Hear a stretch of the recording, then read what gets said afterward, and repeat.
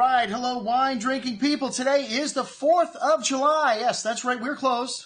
Nobody's here at the Wine Watch. I know you're getting an email from us, but technically we're not here. The store is always open online. You can go online and shop and, buy our inventories live in real time. Everything that says we've got on the website. Unless we just drank it, it's up there. And as you buy it, it comes off of the site. So even on a holiday like July 4th, just because there's no one in the store doesn't mean you can't go shopping at the Wine Watch. Just go online, winewatch.com, and check out all the wine drinking events we've got going on. I'm sorry, nothing this week. I'm out of town. Anyways, we've got a lot of great stuff coming up. The rest of the month of July, that's what this email is about, a dinner, our first dinner with the Capitol Grill in Boca Raton. And I'm very excited about working with these guys, the GM and partner there, Bobby, a great guy. And we already have, I think, most of this dinner sold.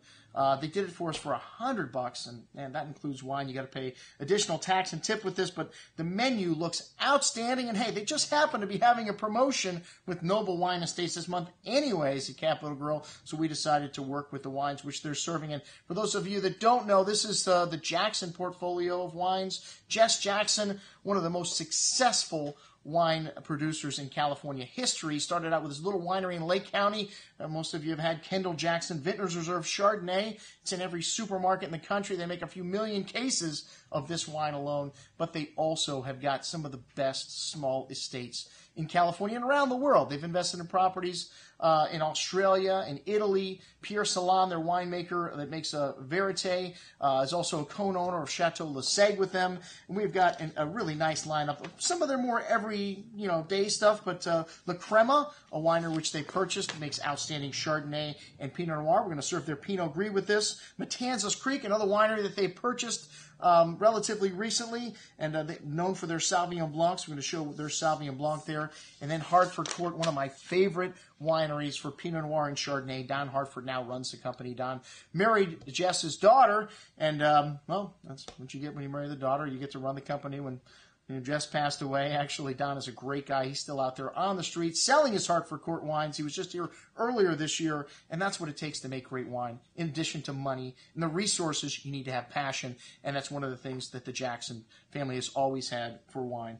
And Freemark Abbey, another property, a distressed property that they purchased that now they've turned around. They're making much better wine. This is the only winery in Napa Valley to get 2 wines in the Great Paris Tasting of 1976. Well, they didn't win. That's why most people don't know that fact. But, considered one of the best wineries in Napa Valley, the Sycamore and Bosch Vineyard, famous vineyards in Napa, which they still make those wines. And then Kendall Jackson. That's right. We dared put a wine on the table that has the Kendall Jackson name on it, and they make some pretty good wines under the Kendall Jackson label even. I'm not talking about their Vintners Reserve stuff, which is they make an ocean of that. They got some single vineyard wines like this Merlot, Twin Peaks. And then Adelon, a property from Knights Valley producing outstanding Cabernets.